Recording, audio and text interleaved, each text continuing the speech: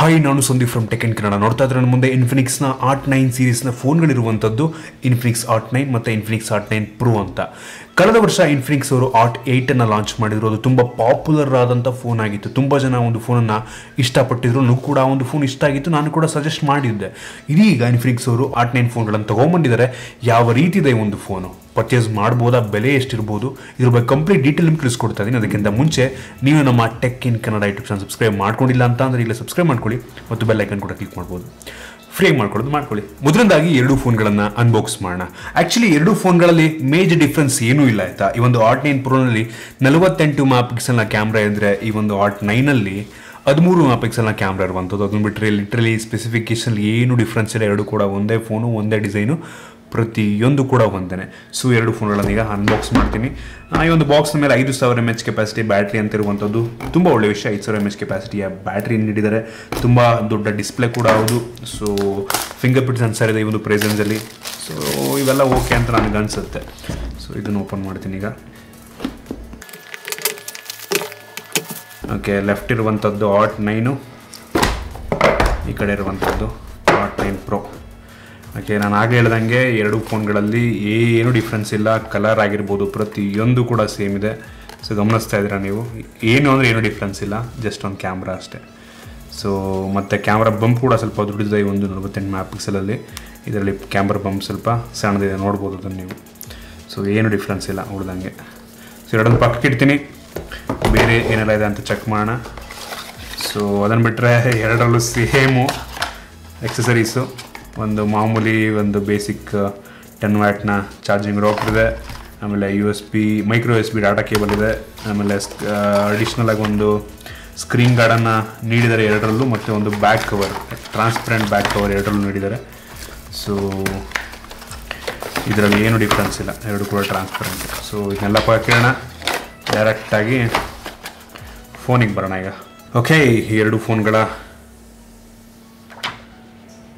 ಎರಡೇ screen ತೆಗೆದೆ.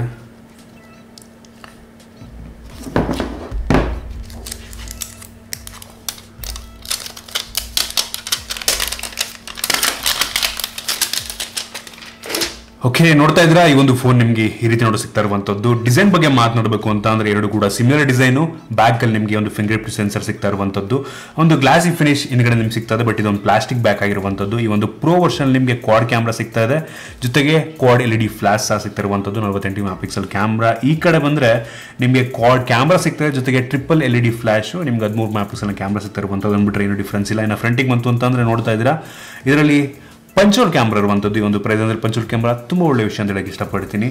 So overall design ಒಂದು ಲೆವೆಲಿಗೆ ನನಗೇನೋ ಪರವಾಗಿಲ್ಲ ಅಂತ ಅನ್ನಿಸ್ತು. ಇನ್ನು ಈ ಒಂದು ಫೋನ್ ಇರುವಂಥ ಡಿಸ್ಪ್ಲೇ ಬಗ್ಗೆ ಮಾತನಾಡಬೇಕು ಅಂತಂದರೆ ಒಂದು ಫೋನಲ್ಲಿ 6.6 ಇಂಚಿನ HD+ ರೆಸಲ್ಯೂಷನ್ ಹೊಂದಿರುವಂಥ IPS LCD ಡಿಸ್ಪ್ಲೇ ಇರುವಂಥದ್ದು. ಡಿಸ್ಪ್ಲೇ ಕ್ಲಾರಿಟಿ ನನಗೆ ಅನಿಸ್ತಂಗೆ ಓಕೆ ಅಂತ ಅನ್ಕೋತೀನಿ. HD+ ಈ ಪ್ರೆಸೆನ್ಸಲ್ಲಿ ಯಾರು ಕೂಡ ಫುಲ್ HD ನೀಡಲ್ಲ. HD+ ಓಕೆ ಅಂತ ಅನ್ಕೋತೀನಿ, ಪ್ರಾಬ್ಲಮ್ ಇಲ್ಲ. ಇನ್ನು ಈ ಎರಡು ಫೋನ್ಗಳಲ್ಲಿ 4 GB ರ್ಯಾಮ್ ಮತ್ತು 64 GB ಇಂಟರ್ನಲ್ ಮೆಮೊರಿ ಇರುವಂಥ ಫೋನ್ ಇದಾಗಿರುವಂಥದ್ದು. 4 GB ರ್ಯಾಮ್ ಸೂಪರ್ ಅಂತ ಹೇಳಕ್ಕೆ ಇಷ್ಟಪಡ್ತೀನಿ.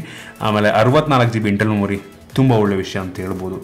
ಇನ್ನೊಂದು ಫೋನ್ ಇರುವಂಥ ಪ್ರೊಸೆಸರ್ ಬಗ್ಗೆ ಮಾತನಾಡಬೇಕು ಅಂತ ಅಂದರೆ ಟೋಟಲ್ ಡಿಸಪಾಯಿಂಟ್ಮೆಂಟ್ ಅಂತ ಹೇಳಕ್ಕೆ ಇಷ್ಟಪಡ್ತೀನಿ. ಈ ಎರಡೂ ಫೋನ್ಗಳಲ್ಲಿ ಮೀಡಿಯಾಟೆಕ್ ಎಂದು ಹೀಲಿಯೋ P22 ಪ್ರೊಸೆಸರ್ ಇರುವಂಥದ್ದು. ತುಂಬ ಲೋ ಎಂಡ್ ಪ್ರೊಸೆಸರು, 2 ವರ್ಷ ಹಳೆ ಪ್ರೊಸೆಸರ್. 2018ರಲ್ಲಿ ಅಂದರೆ ಸುಮಾರು 2 ವರ್ಷಗಳ ಹಿಂದೆ ಲಾಂಚ್ ಆದಂಥ ಪ್ರೊಸೆಸರು. ಕಳೆದ ವರ್ಷ ಲಾಸ್ಟ್ ಇಯರ್ ಏನಾದರೂ ಈ ಒಂದು ಪ್ರೊಸೆಸರ್ನ ಯಾವುದಾದ್ರು ಒಂದು ಫೋನಲ್ಲಿ ಯೂಸ್ ಮಾಡಿದರೆ ಓಕೆ ಪರವಾಗಿಲ್ಲ, ಒಳ್ಳೆ ಪ್ರೊಸೆಸರ್ ಅಂತಿದ್ದೆ. ಆದರೆ ಈಗ ಸಿಚುವೇಶನ್ ಚೇಂಜ್ ಆಗಿದೆ. ಒಳ್ಳೊಳ್ಳೆ ಪ್ರೊಸೆಸರಲ್ಲಿ ಒಂದು ಪ್ರೈಸಲ್ಲಿ ಬಂದವೆ. ಫಾರ್ ಎಕ್ಸಾಂಪಲ್ಲು ಹೀಲಿಯೋ G70 ಆಗಿರ್ಬೋದು, ಈ ಒಂದು ರಿಯಲ್ಮಿ C3ಲಿ Narzo 10Aಲಿ ಬರುವಂಥ ಪ್ರೊಸೆಸರು ಇದೇ ಪ್ರೈಸಲ್ಲಿ ಬರುತ್ತೆ ನಿಮಗೆ. ಆ ಪ್ರೊಸೆಸರ್ನ ಯೂಸ್ ಮಾಡಿದೆ. ಹೀಲಿಯೋ P22 ಪ್ರೊಸೆಸರ್ನ ಈ ಒಂದು ಪ್ರೈಸಲ್ಲಿ ಯೂಸ್ ಮಾಡಿರುವಂಥದ್ದು ಟೋಟಲ್ ಡಿಸಪಾಯಿಂಟ್ಮೆಂಟು. ಇನ್ಫಿನಿಕ್ಸ್ ಅವರಿಂದ ಇದನ್ನು ನಾನು ಎಕ್ಸ್ಪೆಕ್ಟ್ ಮಾಡಿರಲಿಲ್ಲ. Hot 8 ಒಂದು ಒಳ್ಳೆ ಹೆಸರನ್ನು ಕ್ರಿಯೇಟ್ ಮಾಡಿತ್ತು, ಅದನ್ನು ಸುಮ್ಮನೆ ಹಾಳು ಮಾಡ್ಕೋತಾ ಇದ್ದಾರೆ ಅಂತ ನನಗನ್ಸುತ್ತೆ. Hot 9ನಲ್ಲಿ ಇನ್ನೂ ಒಂದು ಒಳ್ಳೆ ಪ್ರೊಸೆಸರ್ ನೀಡಿದರೆ ಲಿಟ್ರಲಿ ನಾನು ಸಜೆಸ್ಟ್ ಮಾಡ್ತಿದ್ದೆ, ನೋಡ್ರಪ್ಪ ಒಳ್ಳೆ ಫೋನು ತೊಗೊಳ್ಳಿ ಅಂತ. ನನಗೆ ಕ್ಯಾಮ್ರಾ ಬೇಡ. ಹೌದು, ಕ್ಯಾಮ್ರಾ 4 ಕ್ಯಾಮ್ರಾ ನೀಡಿದ್ದಾರೆ, 64 MP ನೀಡಿದ್ದೀರಾ, ಪಂಚೋಲ್ ಕ್ಯಾಮ್ರಾ ನೀಡಿದ್ದೀರಾ, 5000 mAh ಕೆಪಾಸಿಟಿಯ ಬ್ಯಾಟ್ರಿ ನೀಡಿದ್ದೀರಾ, ಒಪ್ಕೋತೀನಿ. ಆದರೆ ಪ್ರೊಸೆಸರೇ ಸರಿಯಾಗಿ ನೀಡಿಲ್ಲ ಅಂತ ಅಂದರೆ, ಯಾವುದೋ ಒಂದು 2 ವರ್ಷ ಹಳೆ ಪ್ರೊಸೆಸರ್ ನೀಡಿದ್ದೀರಾ ಅಂತ ಅಂದರೆ, ಪರ್ಫಾರ್ಮೆನ್ಸ್ ಇಲ್ಲ ಅಂತ ಅಂದರೆ ಫೋನ್ ತಗೊಂಡು ಉಪಯೋಗ ಏನಾಯಿತು?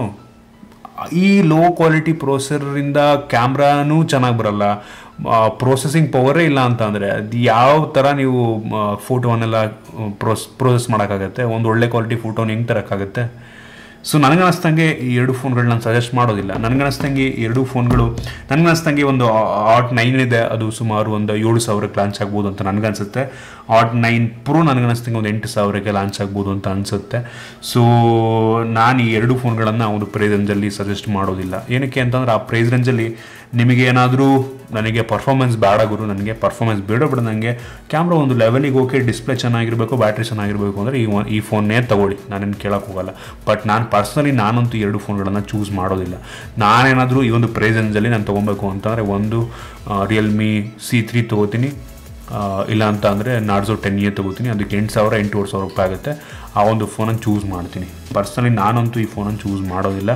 ಒಂದೇ ಒಂದು ಕಾರಣ, ಈ ಒಂದು ಫೋನ್ ಇರುವಂಥ ಪ್ರೋಸೆಸರು, ಈ ಒಂದು Helio P22 ಪ್ರೋಸೆಸರು. So total disappointment. ಇಷ್ಟೇ. ನಾನು ಮುಂದಕ್ಕೆ ಈ ಒಂದು ಫೋನ್ನ ರಿವ್ಯೂ ಮಾಡಲ್ಲ. ನನ್ನ ಟೈಮ್ ವೇಸ್ಟು, ನಿಮ್ಮ ಟೈಮ್ ವೇಸ್ಟು. ಇದು ನಾನು ಹಾನೆಸ್ಟ್ ರಿವ್ಯೂ ಅಂತ ಹೇಳಕ್ಕೆ ಇಷ್ಟಪಡ್ತೀನಿ. ಸೊ ಈ ಒಂದು ವಿಡಿಯೋ ಇಷ್ಟ ಆಗಿದೆ ದಯವಿಟ್ಟು ಲೈಕ್ ಮಾಡಿ, ಶೇರ್ ಮಾಡಿ. ಇದೇ ರೀತಿ ನಮ್ಮ ಬೇರೆ ವಿಡಿಯೋಗಳಿಗೆ ನಮ್ಮ tech in Kannada YouTube channel subscribe ಮಾಡ್ಕೊಂಡಿಲ್ಲ ಅಂತಂದರೆ ಸಬ್ಸ್ಕ್ರೈಬ್ ಮಾಡ್ಕೊಳ್ಳಿ ಮತ್ತು ಬೆಲ್ ಐಕಾನ್ ಕೂಡ ಕ್ಲಿಕ್ ಮಾಡ್ಬೋದು. ಮತ್ತು ನಮ್ಮ ಇನ್ಸ್ಟಾಗ್ರಾಮ್, ಫೇಸ್ಬುಕ್ ಡಿಸ್ಕ್ರಿಪ್ಷನ್ ಇದೆ, ಫಾಲೋ ಮಾಡೋದಿಲ್ಲ. ಸಿಗೋಣ ಮುಂದೆ ವಿಡಿಯೋದಲ್ಲಿ.